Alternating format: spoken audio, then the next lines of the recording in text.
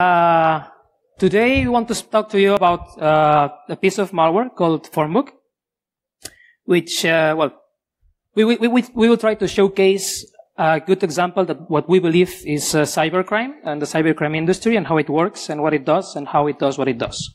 Okay? So first we will introduce ourselves.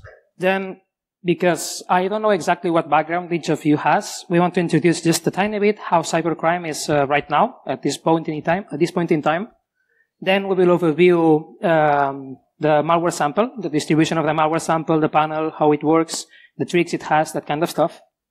And afterwards, we'll just talk about the threat actor behind this malware, the developer who made the malware, and his history with it. Okay. So let's start. I'm Acin. I am Labs team lead at Blueleaf. My job mainly entails threat analyst with a bit of reverse engineering on the side. I know. I wish as well that this was like the other way around, but it is what it is. If you have any doubts about or you have any questions that we can answer right now, you can just send an email. Okay. Hi, I'm Borja. I'm working in Blueleaf for 4 years. The last 2, I'm Labs team member, and I'm working doing threat analysis and threat actor tracking and other things. Okay, so let's cut to the chase. The interesting part. That's better, right? Hello? Yeah. Okay. So, cybercrime is a living entity. It adapts to countermeasures and it evolves with time. What does this mean? That means that when we try to look at an event that happened related to cybercrime, we also need a context, and that context is usually like time and the technology available, world events, that kind of stuff. Okay? Which is what we will try to do right now. Wow. Okay, so what you cannot see here is a picture representing the current state of cybercrime. Right now, cybercrime can be seen as a sort of industry in which you have your providers, you have people creating services, you have channels to exchange information, you have channels to sell information, and you have clients. From organizations to organized groups, you have script kiddies, you have almost everything in here. People that code for money, people that just his only job is focused purely on distribution of malware, others that the only thing they do is just trying to gather information as well and sell it related to distribution campaigns. And then you have researchers meddling in the middle, which sometimes you find as well. In this case, because we're dealing with a malware-related cybercrime operation, I wanted to introduce you to the concept of the kill chain. The kill chain is just like these steps which describe what the threat actor or what the threat actors have to do from the moment they decide they want to infect someone or some group of people to the moment in which they manage to steal their data. The first step, which would be reconnaissance, is just an attempt to gather information. Let's say you want, for example, to attack a company, a known company. So what you want to do is you want to find out how do they configure their users, how their emails work, what kind of signatures they have, do they have a firewall, do they have a WAF, that kind of stuff, you know, anything that can stop you when you try to attack them. In this case, for example, if you wanted to attack United Kingdom people, just in general, you know, like targeting civilians, you would need to acquire a list of emails that you know belong there, because that way you can make very focused campaigns. The next step, which is weaponization, would be to look for that exploit kit, that vulnerability, or just a word macro that you can use in order to infect those people.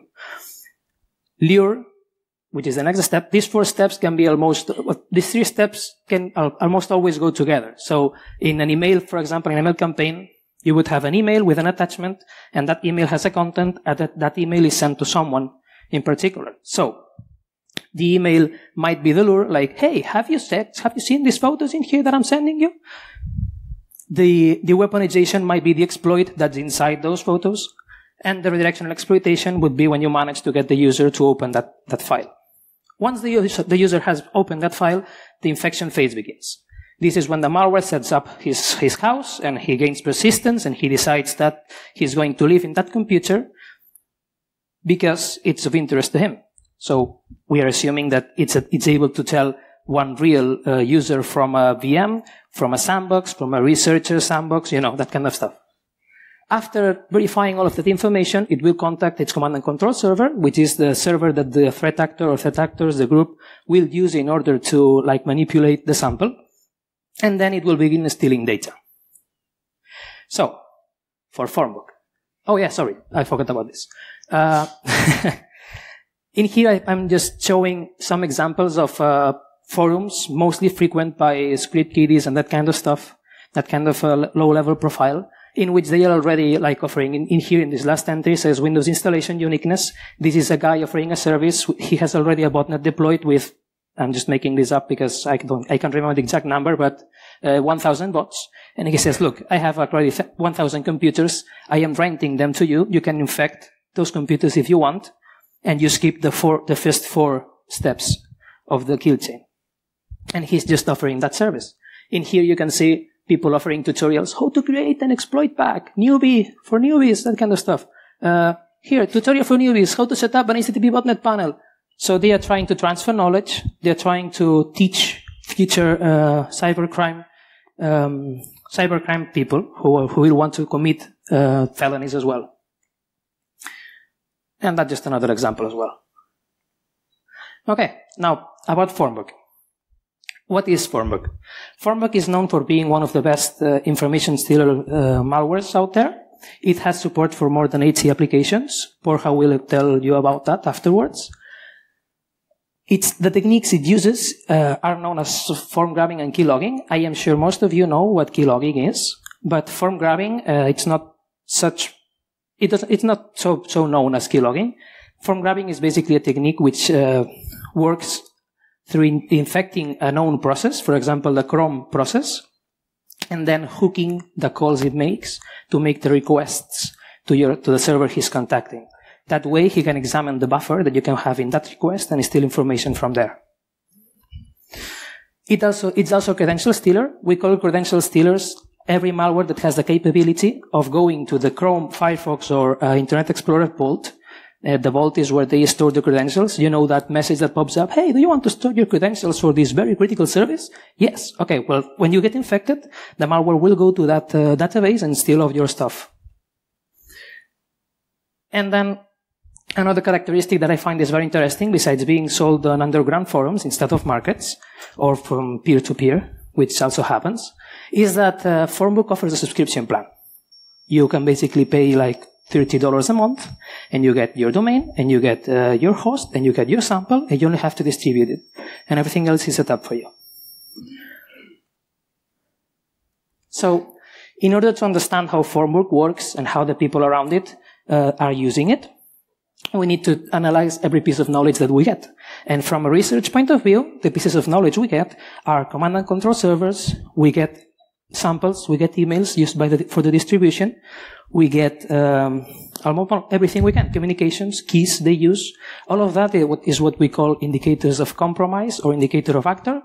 And this stuff can identify a single actor among a group, for example, or a targeted attack just based on that information. And it's what we will try to showcase today.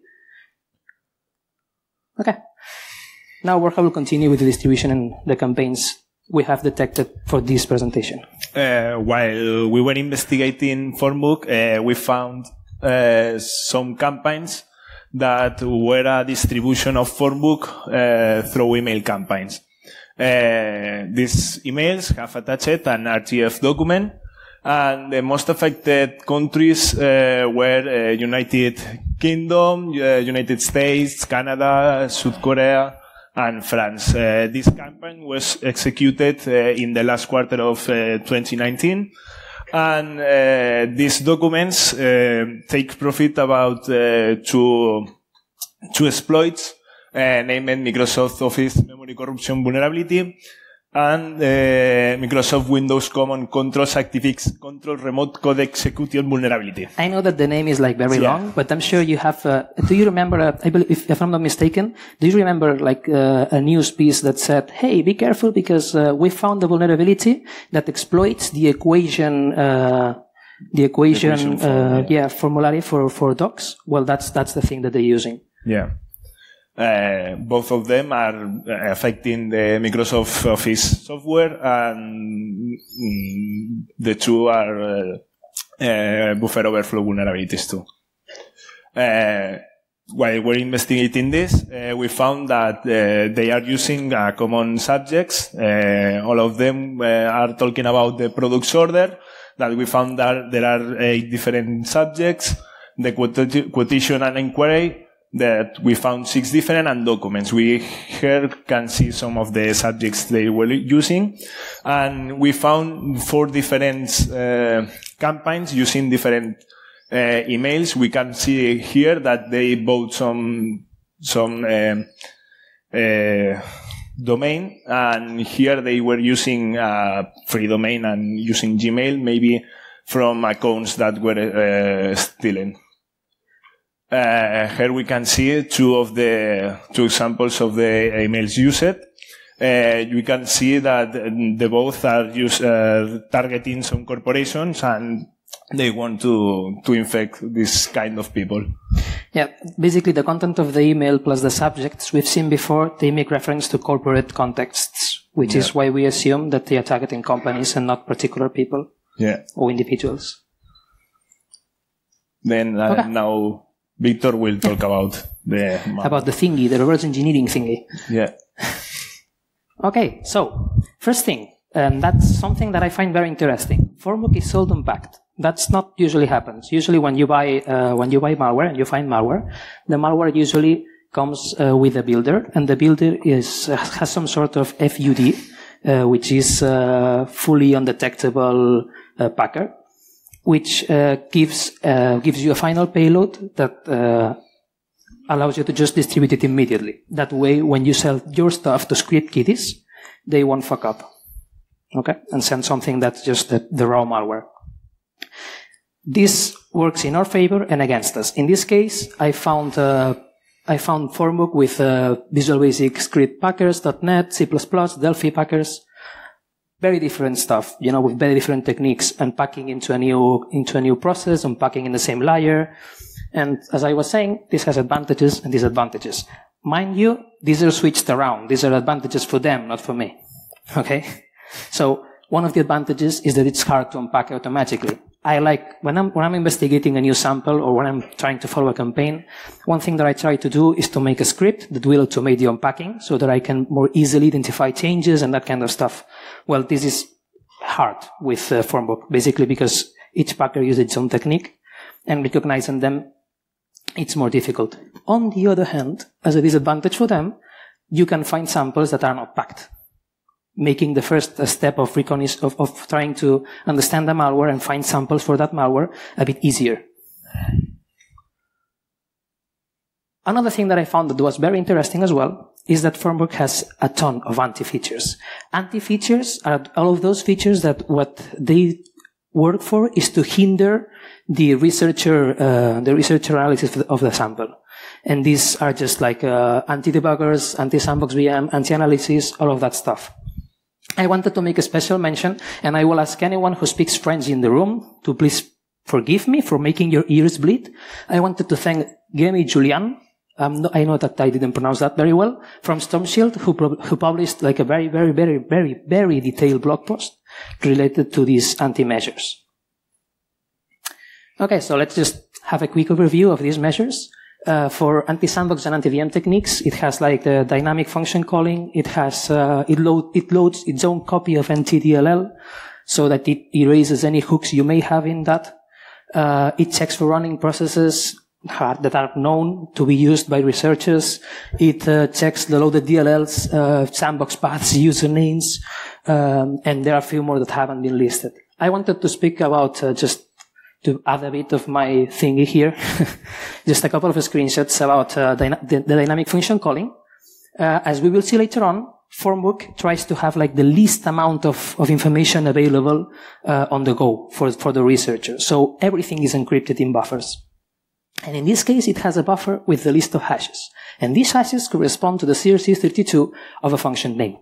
Okay, so when it wants to make a dynamic, when it wants to call a function, in this case, empty system core information, what it will do, it will resolve the address first. And afterwards, in here, I'm not sure if you can see it, there's a call EAX, which will make the dynamic call.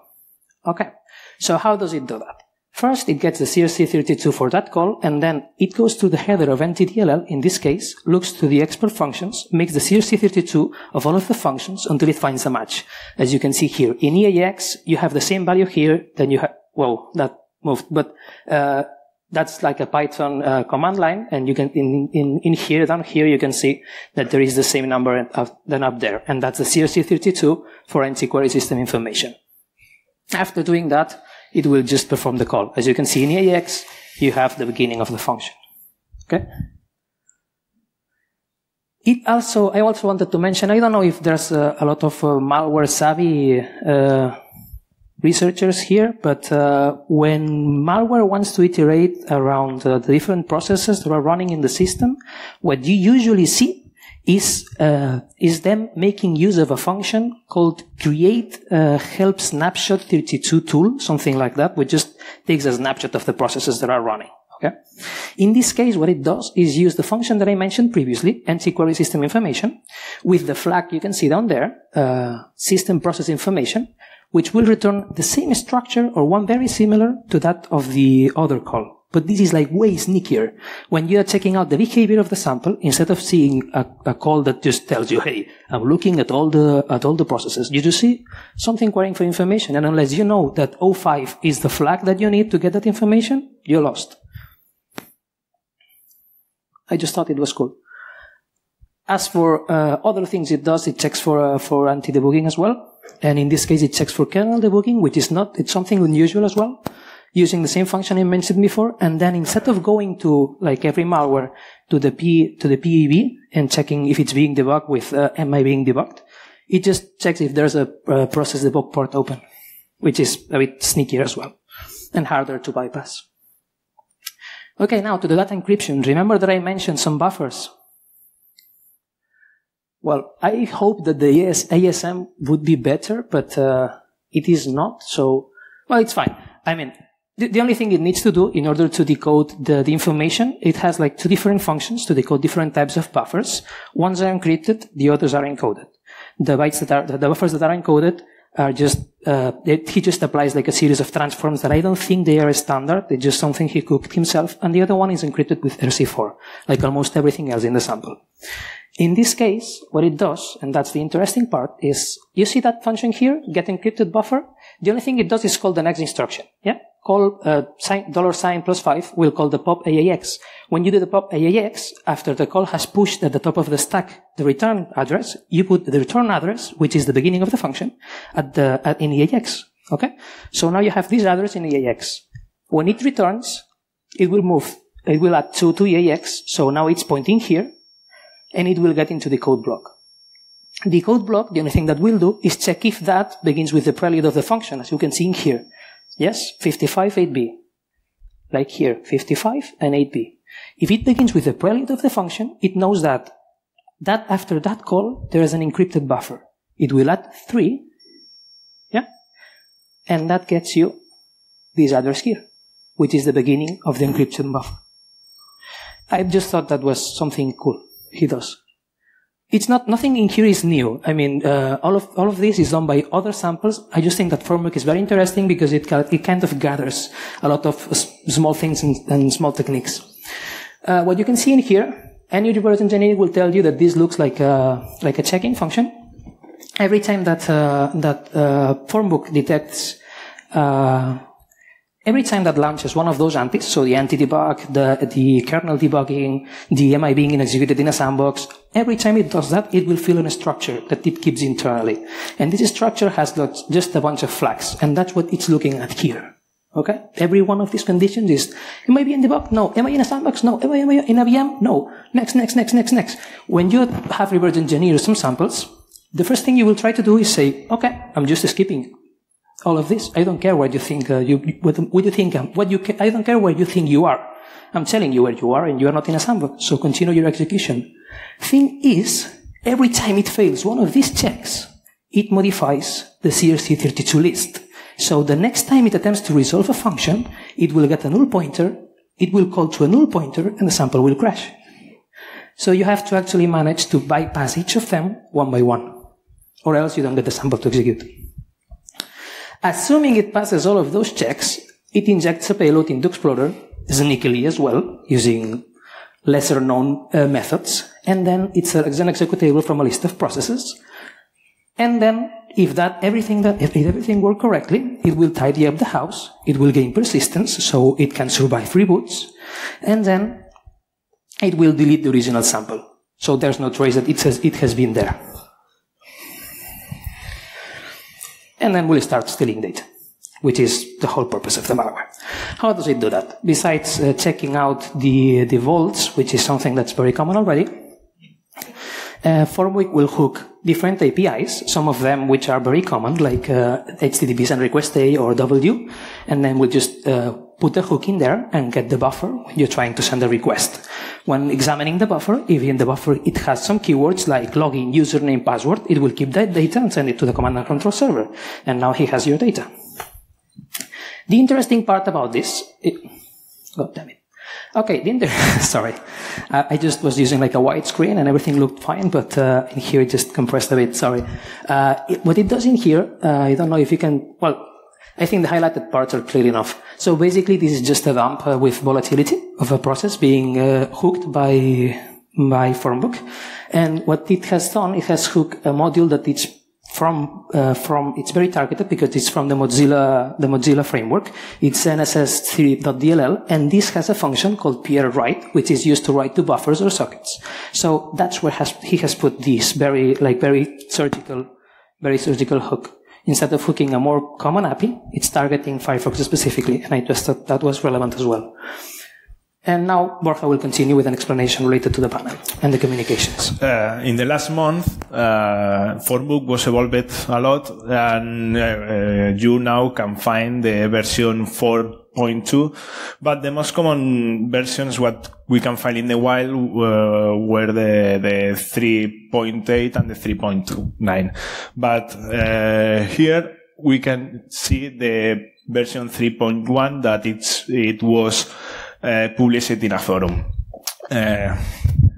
When you're logged in, you can find the dashboard. In this, you can see some statistics about the exfiltrated data here. And, well, here you can see some of the users and where was their last login.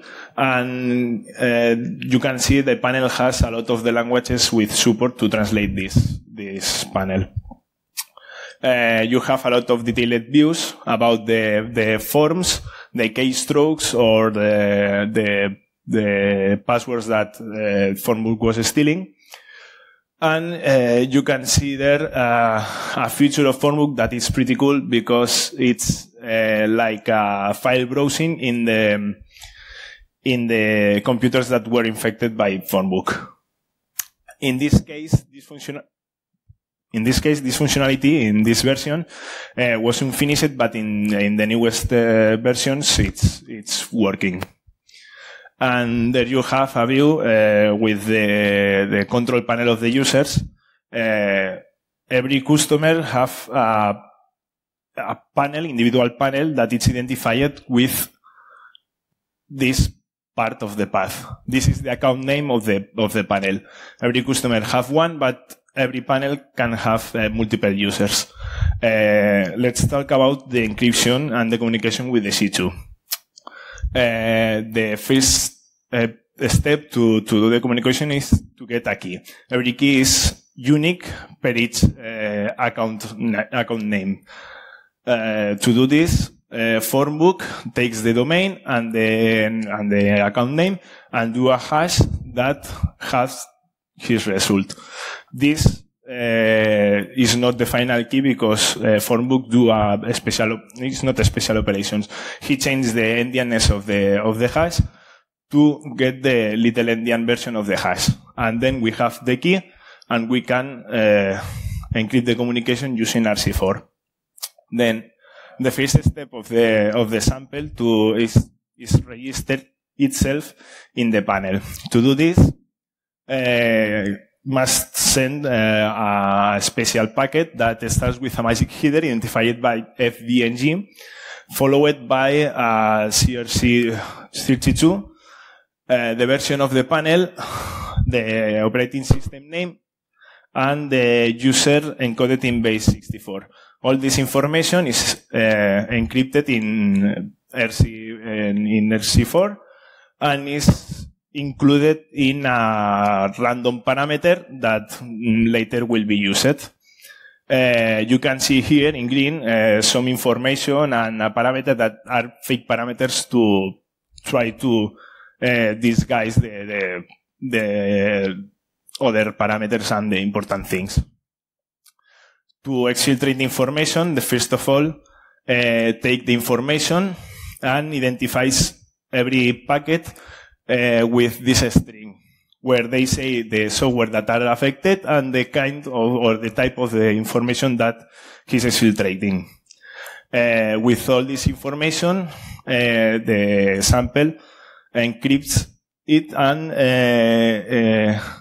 put it inside that parameter, followed by another time the user in base64, and this parameter that it's important because it's an integer that identifies the type of the information that it's exfiltrating.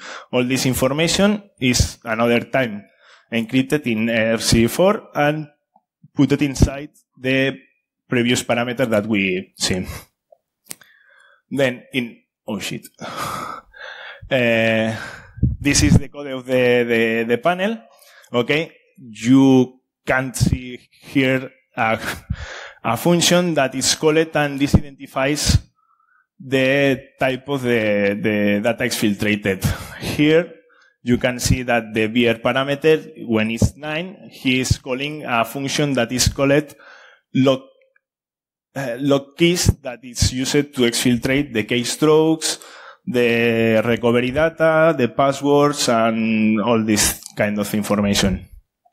Every packet that it's sent to the C2 recollects two information like the IP, ID of the bot, and other kind of information that is important for the bot. Now we will talk about the threat actor and how the cells were evolving in the last years. The main actor, or the programmer of the Formbook, is Ingcoder, that starts his activity in hack forums, that it's an underground forum, and starts taking part in programming threads that are talking about assembly, C and C++, and some pen testing and hacking threads.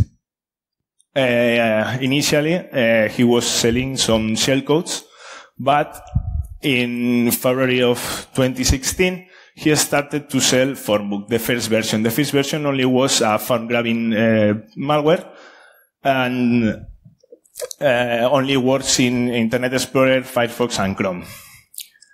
Later, in May of 2016, the version 2 was released. In this case, he added one of the most important features, that is the recovery of passwords of some software like Outlook, Chrome, and Firefox. Well, he created a new thread to sell the version 2, but when he started to sell the version 3, he updated this thread. Then we don't know how was the advertised. How the logo looked. So we made an educated guess. Yeah. We think that it's pretty similar. Then, one of the things that is pretty cool in Formbook is that in July of 2016, he started to sell Formbook as a service. He has 3 kind of plans that you pay every week, every month, or every 3 months, and he hosts your panel and delivers you the binary. You can buy the binary hosting your own panel too. Well, this is the same. When you have the Pro plan, when there are updates, you can can send by private message your account ID, then he delivers you the binary updated with the new version. In April of 2017, the version 3 was released, and there are a lot of updates that were important, like the encryption of the communication, the FD Connect, and more browsers and bug fixes that were updated. One of the important things here is this. Now, one computer can be infected by 2 or more Formbooks. Then 2 people that buy a different Formbook with his own account can infect the same computer. Well, the prices were updated and then now were higher than the previous version. But you continue having the same kind of packages.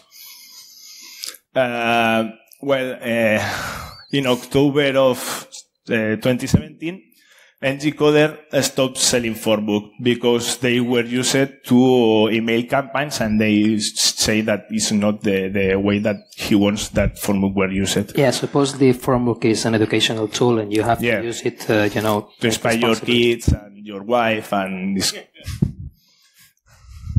Okay, after the sales stopped, some users were scammed by imposters of NGCoder. They were contacted via Skype, and well, this is moved. Sorry. At some point, I think we misplaced this screen. It's just like the software supported by Formbook. Yeah, there in the top of the images, you can see the softwares that have support to the password recovery. And there are a lot of software that supports the keystroke exfiltration, the phone grabbing, and sniffs. Yeah, to the people at the end, what was at top was just browsers, and browsers and email clients. Yeah. Oh, okay. And this is repeated. Sorry. Okay. After this, Formbook seems to be appeared in some markets where it's sold to, like this one that it's Hack Tools. It's a software or malware market, and there are other people that says that have the cracked version of Formbook and sell it in other forums. Yeah, I get the feeling that the tendency of bad guys of using like dark themes is playing against us here. But in this screenshot, you're supposed to see the text saying that, hey, I have Formbook. You can buy it from me as well. Yeah. I'm so cool. And this is a guy, that have three accounts of subscription of Formbook, and he wants to sell 2 of them. And he says that he has the approval of the NGCoder, that is the main threat actor involved in this. Okay. Right. So now back to me. Wow. Really relieved to have these stubs and be able to exchange, to have Borja take over, because I sometimes forget to breathe. And at the end was I like, well, oh my God, I have to stop speaking. And it was really hard, but, just as a conclusion, okay? Overall, Formbook appears to be coded by someone who has a bit of experience. It's not a malware made by some script kiddie, and that's important because by how he works, by having a subscription model, it allows lesser cyber criminals, to say so, to use his more advanced malware, which gives them tools that they are not supposed to have and enables them to do more damage with the same technical knowledge. As you have seen during the assembly detail, as you have not seen, thanks to Borja's screenshot, the code is relatively clean. The flow of execution, it's kind of alright as well. It has extensive support for many applications. That means that the guy has actually went and just studied how they worked and what functions did they use and how to hook them in Windows 7 and Windows XP, in Windows 10. So, changes in versions, that kind of stuff. It also is being using, even though the techniques he uses, they are known, they are not something new. He hasn't invented something new, but the thing is that most of them are very sneaky, and you don't usually see them in common malware. So on the other hand, it does make use of very weak encryption mechanisms. I remember having, when I was working in pen testing, I remember having a client telling me that RC4 is not encryption, it's encoding. So, well, using RC4 for the communication and encrypting the buffers, it's not like very heavily encrypted. But I do believe this is the result of a trade-off. If you want to be sneaky, you cannot use like heavyweight type APIs like the encryption APIs. So that might be the reason. On the other hand, the choice for the communication key, that is like a mistake for me. Using the hash of the domain. And not being packed by default, that I do think as well it's a mistake. Or something that he could improve. So, even though it has its flaws, we do believe, well, we do know that the malware is being maintained still. Yeah. But even though sales have stopped, if the malware is still being maintained, that must mean that the guy is generating enough revenue with the client it has right now. Okay? So that makes him like a bit more dangerous because he cannot like focus on those clients and develop for them, and we don't get the updates. Because when he was posting on the forum, hey, I have now implemented like a new system, a new hooking engine. Okay, so you just go to the part of the hooking and you see the changes. That makes it more difficult for us to follow him and to track him. And he gets to keep doing his job, which is like try to steal from people. I hope you have like seen what we intended, which was to showcase just one research. We have gone over distribution, how the malware works. We have seen the panel, the communication, encryption, techniques it uses. With all of this information, for example, the encryption key, we can track the different campaigns. We can track the different actors. We can try to correlate them. For example, as you've seen before, the emails, using the email and then the sample, the attached document, you can execute it in a sandbox, get the RTF, extract the payload. From the payload, extract the key or the command and control server, and you can follow a specific group, see who is targeting, why are they targeting them, what's the level of experience. And that's what we basically try to show you how we do it. I believe you will find most of the IOCs we used for this in Relief community. You can have even more IOCs for Formbook if you want to do a bit of poking around. We have command and control servers, hashes. I believe there are even some emails. Yeah. I encourage you to come and get them if you want them. And also if you want to share, you're more than welcome. So, questions?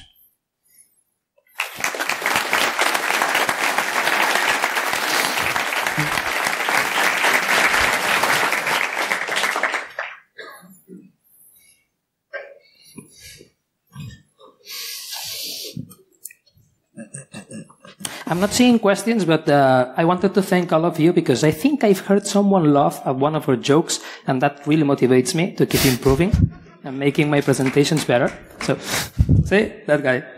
Thanks. Okay.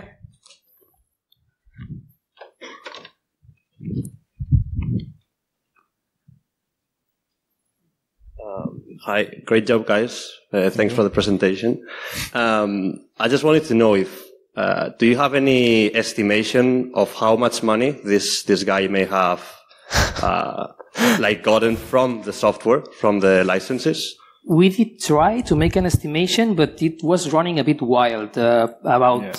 For more guesses, which I think are very bad, he was making about $500,000 as of now. But that's like, I think we're exaggerating because we were just trying to count the different domains we found, which if each domain identifies a client, you can get the amount of the domain or the amount of time that path was active.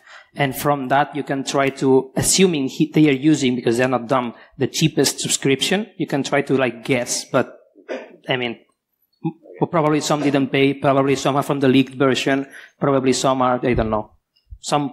They might be from the beginning. Maybe they haven't updated the subscription plans. So $500,000, it's like a wild guess. But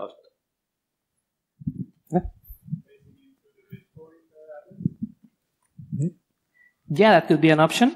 We haven't done it yet, though. Okay.